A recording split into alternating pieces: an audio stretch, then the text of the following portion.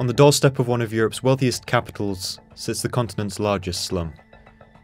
Infamous for police raids, Cañada Real has been branded as the drug supermarket of Madrid, a reputation that tars the whole community. Vuelvo a repetir, pero juzgar a todo un barrio por las actividades ilícitas que hagan unos pocos, lo mínimo que es injusto.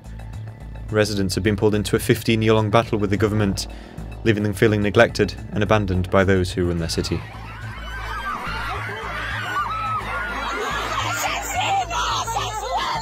Electricity supply has been weaponised.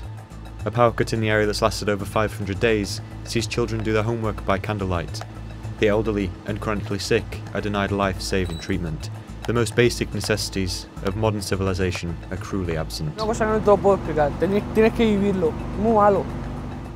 Community leaders say the government and the power company conspire to use power cuts to make life so unbearable that people are forced to leave their homes.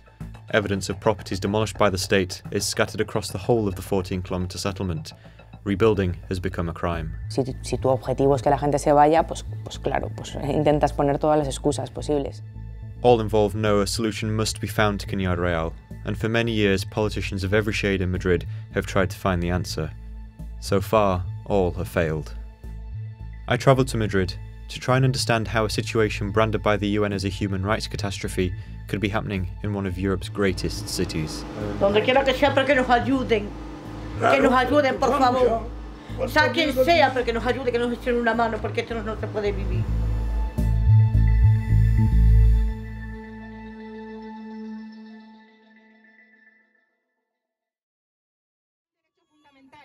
Y un reconocimiento ciudadano. Queremos luz ya, queremos contratos, queremos que se nos reconozca como ciudadanos y ciudadanas de esta ciudad, queremos luz y la queremos pagar. This is Huda Enriquez, a community leader, activist and resident of Cañada Real. She stands here in Sol, the centre of Madrid, just 15 minutes from her home, protesting for electricity to be switched back on in her neighbourhood. Since October 2020, she and 4,000 other Cañada residents have lived with little to no power after the supply was allegedly cut. Split into 6 sectors, Cañada Real is a 14-kilometre-long linear settlement that's home to over 8,000 people and wraps around the southern edge of the Spanish capital. So essentially what we're driving on right now used to be an old cattle track, so it's what farmers would use to move their herds of animals from one side of Madrid to the other. And then in the late 1950s, early 1960s, people actually began settling on this land. They would find a plot of land and they would start building on it.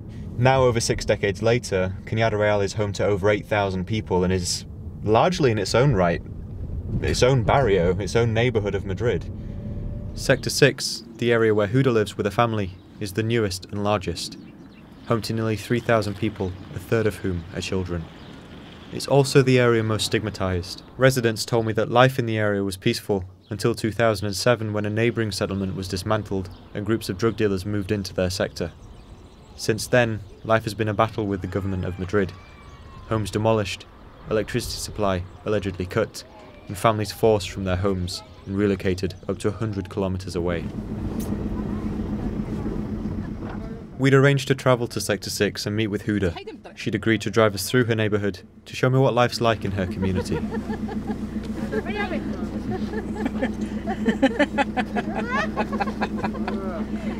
¿Hablas inglés? You speak English? أنا بلجيكا.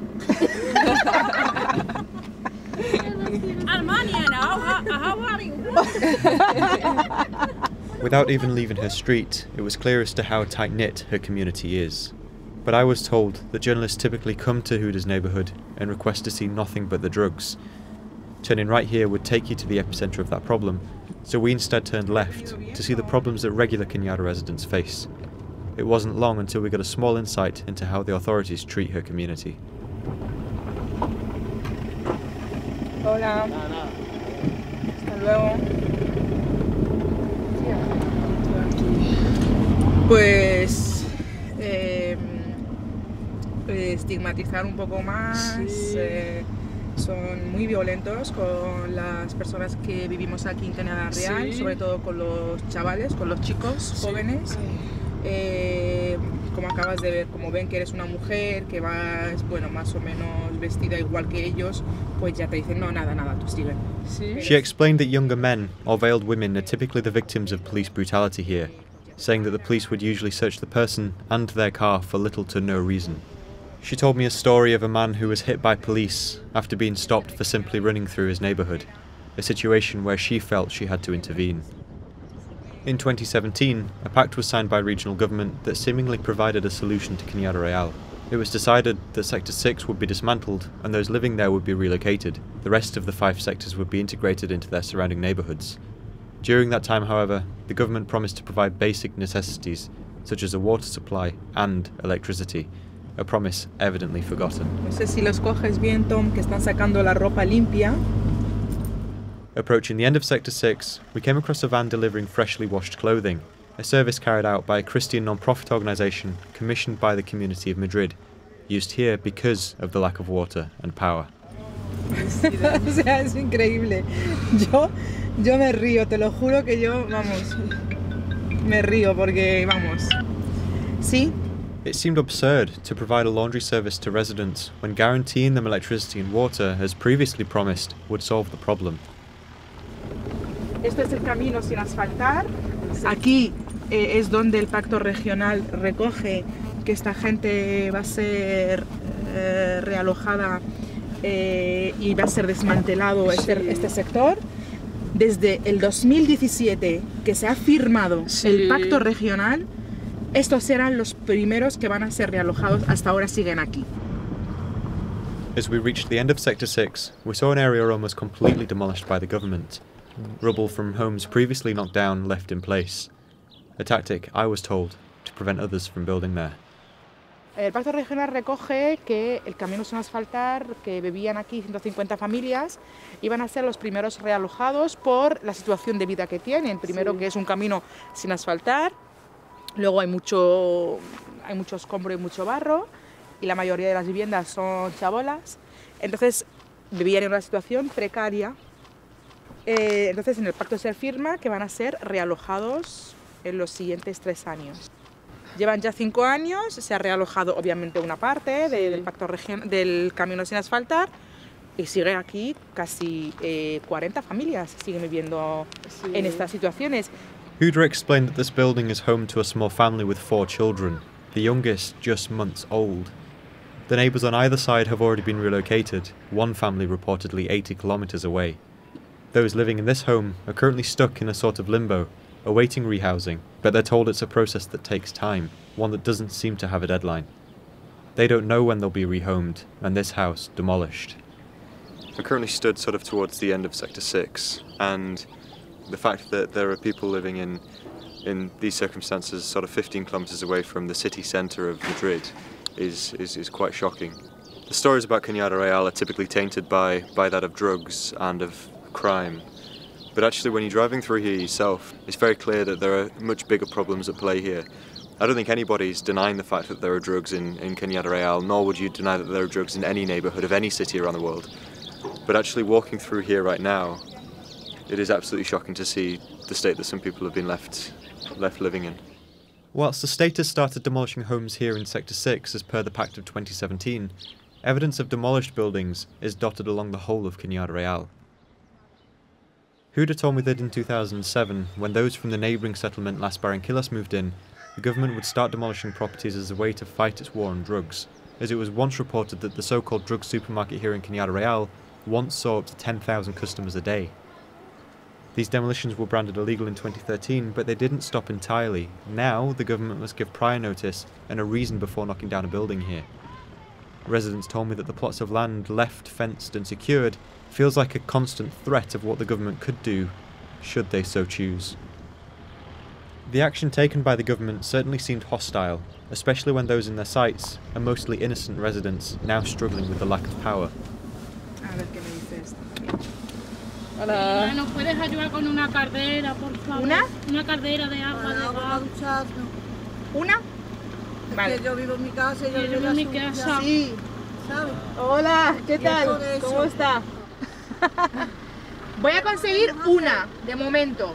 Luego, si conseguimos más, os aviso. Vale, de momento una. Vale. Spending even just a small amount of time with Huda and following her life, it became very clear as to how important she is for her surrounding neighbourhood. Alongside working in the city and bringing up 2 daughters here in Cañada, she works tirelessly to improve the lives of those in the community around her. Son mucha gente, muchas necesidades y bueno, hay que intentar ayudar a todo el mundo. Waiting for her when she got back home were 2 people donating shoes to her from a store that had recently closed down in Madrid. Huda tells me that she plans to hand them out to people in the neighbourhood that need them most. I was told that all residents want is their normal life back, for things to return to how it was before 2007. However, the power supply to Cañada Real has always been unregulated, and therefore technically illegal. But residents say they have no choice, as they have repeatedly been refused the right to enter contracts. Despite many protests for the right to pay for their electricity like any other Madrid citizen, the right has never been granted. Their pleas have always fallen on deaf ears.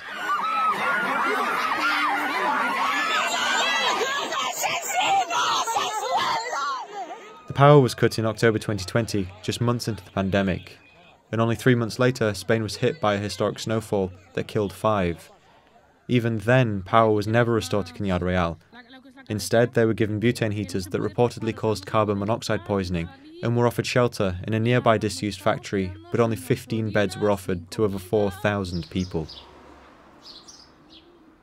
Cuando nos enteramos que va a haber la nevada más histórica en España, nos entró bastante miedo porque primero Cañada Real está aislada. Hemos estado sin agua durante 3 días porque se congelaron las tuberías. Las bombonas de gas para cocinar se quedaron heladas, no podíamos cocinar. Sentías que estás metida en un congelador y no había manera de poder... Perdón.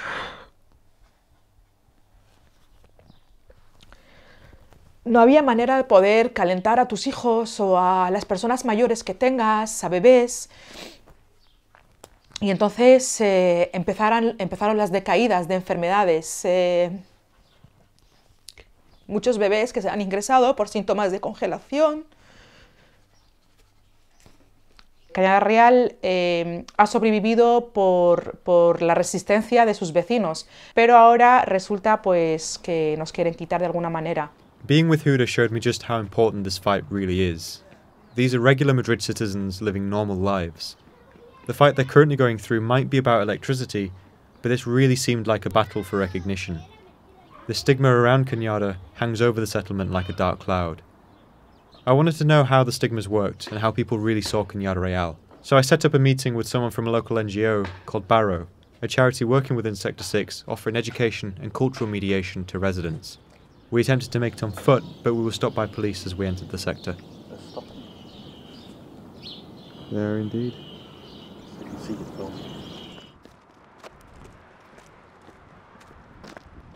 We've just tried to get into Sector 6, but just as we've arrived on the border between Sector 5 and 6, we were actually stopped by police who told us it would be too dangerous for us to actually walk in by ourselves.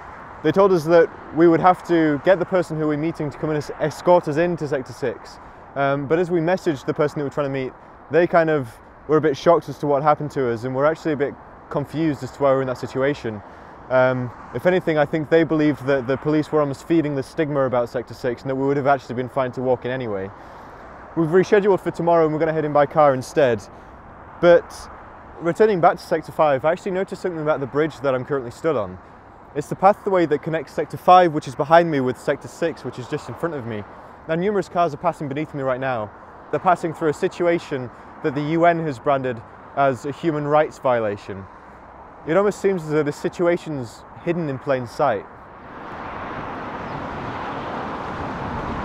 We rescheduled our interview and travelled in by car instead. We arrived without issue. Seguimos estigmatizando a la Cañada, seguimos diciendo, o sea, como mirando para otro lado, diciendo que pues pues están sin luz y que pues como no pagan facturas de la luz, que se busquen la vida. La gente que no conoce Cañada no es consciente de la realidad de Cañada. Cañada son 16 kilómetros, compuestos de 6 sectores. Si no se entiende toda esa diversidad, al final te quedas con lo que se vende muchas veces desde los medios y desde las televisiones, que es el tema de la venta de droga. La venta de droga, tal y como se conoce aquí, es 1 kilómetro. Es 1 kilómetro. Entonces, vuelvo a repetir, pero juzgar a todo un barrio por las actividades ilícitas que hagan unos pocos, lo mínimo que es injusto. Porque la droga se vende en todos los barrios de Madrid, en todos los barrios de Barcelona, en todos los barrios de Londres o en todos los barrios de Nueva York. O sea, el tema de la droga es una lacra mundial. The lamps, are they for kids doing homework or just Yeah. Sí. Things like that? Nosotras siempre decimos que los niños y niñas de Cañada son para nosotros son héroes y heroínas, porque con todas las dificultades que están teniendo, el ir al colegio con normalidad, seguir sus clases, hacer las tareas, estudiar para los exámenes, en estas condiciones, creemos que claramente se merecen la categoría de héroes y heroínas. It's clear that the media's sole focus on Cañada's drug problems is what's building the negative stigma around the settlement, only at the expense of the innocent children living here who make up nearly a quarter of the neighbourhood's population. I wanted to know more about how a power cut could have lasted for so long, leaving so many people suffering. Naturgy, the electricity company responsible for supplying power to Cañada, sent me a statement claiming that they've always attempted to work with those in the neighbourhood to try and find solutions to problems. They stated that they're in solidarity with the residents here, but so much power being drawn illegally from the grid is what tripped the network in the first place. The Commissioner of Cañada Real, appointed by the government of Madrid to oversee the changes made after the 2017 pact was signed, backed up Naturgy's claim, but went one step further. The exact quote that he uses is that the brutal demand for electric power related to the crops of prohibited substances in sectors 5 and 6 is what caused the power to go out. Now it's when he starts talking about contracts where things start to get a little bit interesting. So he says that the land on which Sector 6 is built upon is actually ecologically protected. As a result, no one in Sector 6 can be granted the right of habitability on that land. Now he says that without that right, people of Sector 6 are unable to enter contracts with Naturgy. He concluded the statement by referring back to the 2017 Pact of Cañada Real, saying that the medium to long-term solution is to dismantle the whole area and to rehome everybody in Sector 6. Now, despite the situation as being branded as a human rights violation by the UN and heavily condemned by Amnesty International, there seems to be very little short-term solution at play, even if the long-term solution is to dismantle the whole of Sector 6. Because of that, it seems that thousands of people are going to continue without electricity for the foreseeable future. Naturgy did concede that 3 properties in Sector 6 held contracts, which contradicts the Commissioner's statement that no one is able to unprotected land. Politically, it felt like those in Cañada had very little representation, and so I decided to travel to the headquarters of the opposition party in Madrid's assembly and meet with Alejandra Jacinto, who is a human rights lawyer and politician from the left-wing socialist party Podemos. She's very critical of the current government's actions regarding Cañada. Yo creo que es una decisión política de la Comunidad de Madrid en connivencia o en colaboración con Naturgy, que es la empresa eléctrica, para obligar a la población a que abandonen sus hogares y ahorrarse unos cuantos realojos. Yo creo que esto es un plan por el cual la Comunidad de Madrid quiere que el sector 6 desaparezca, parte del 5 también, y quieren ahorrarse el coste que supone tener que realojar a la población, y por eso están utilizando estos métodos de extorsión, que es pues cortar la luz para que sea invivible, para que Cañada Real no se pueda vivir y la gente, pues ante morirse de frío, se tenga que ver en la obligación de irse de allí.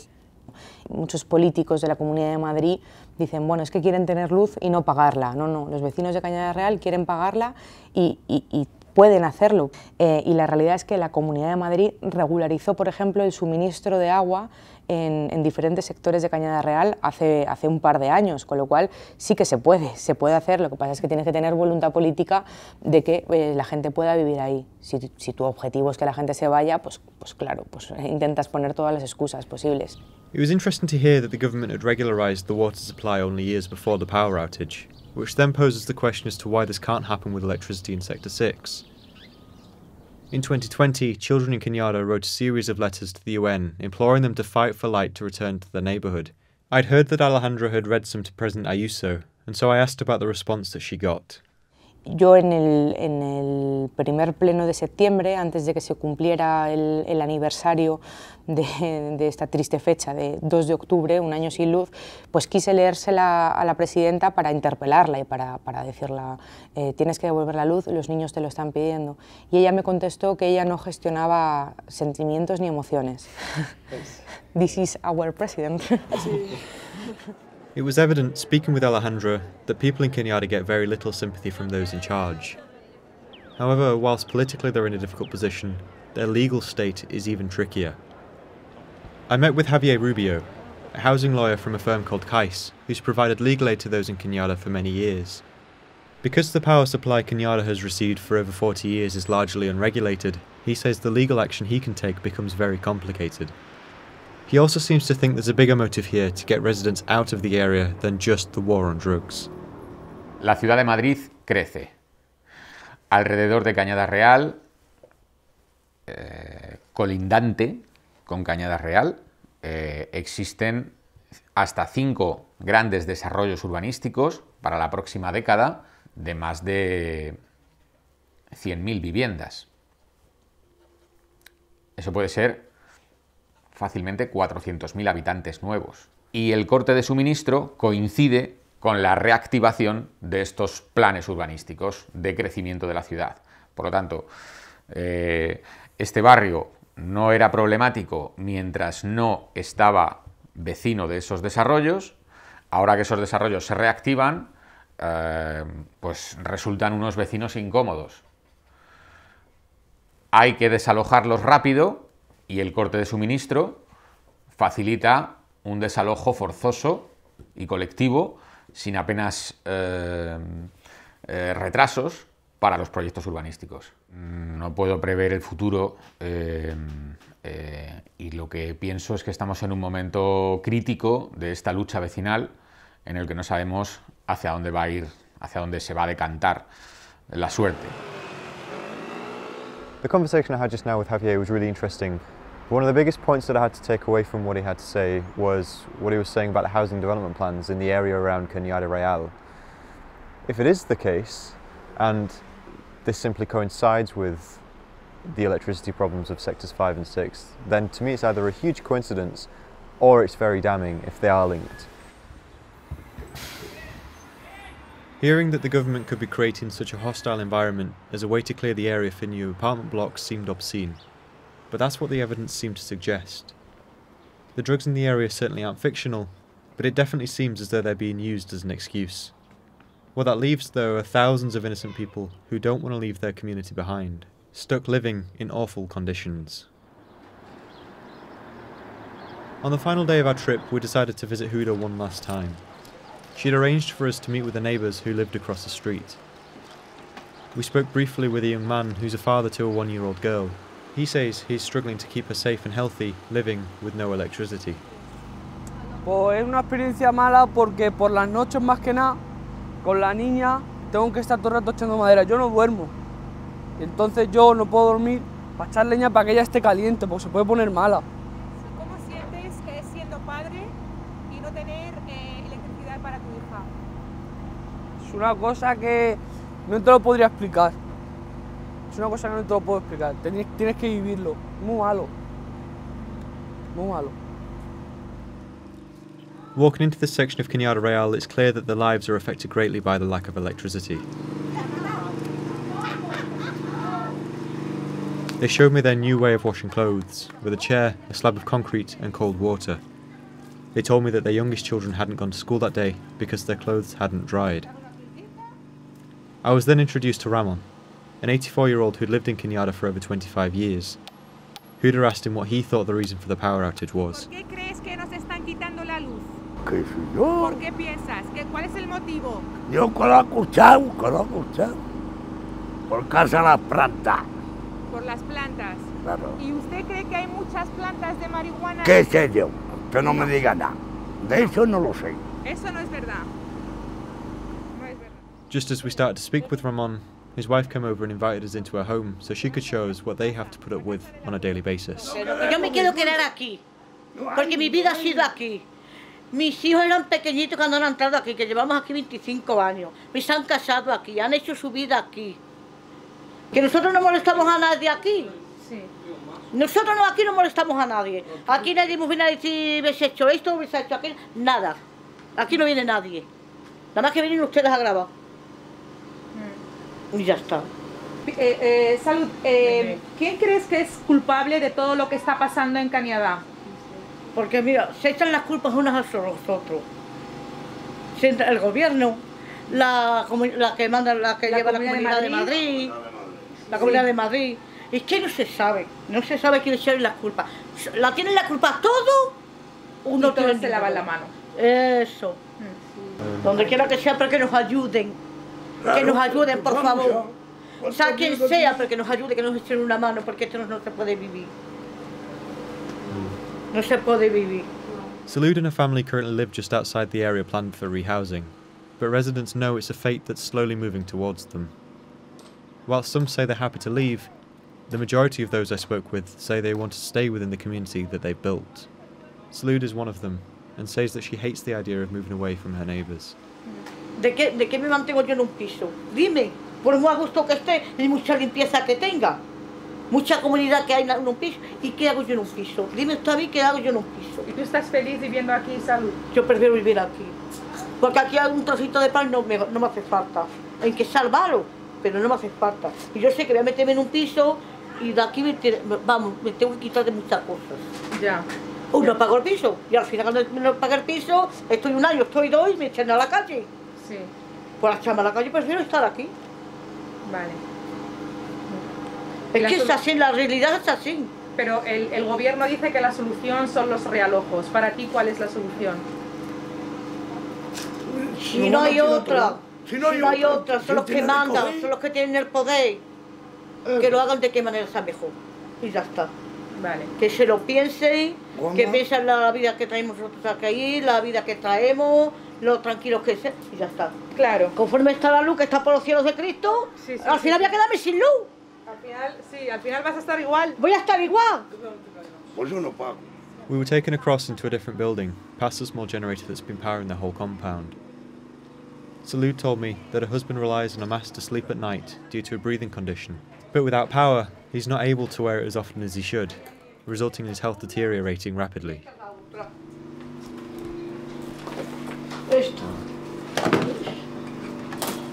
O sea, que esto lo usa para poder... dormir un ratillo. Dormir. Y esto ahora lo enchufas unas horas al día. Ya está, unas horas al día. ¿Y cuánto tiempo se supone que tienes que usarlo? Por las 24 horas del día. Cada vez que duerme. Cada vez que duerme. Solamente a lo mejor se acuesta a las 11 hasta las 7 de la mañana que no se levanta. El médico le aconseja estar 24 horas conectado. Después del corte de luz solo está 2 horas. O sea que su salud cada vez está peor. Está mucho peor.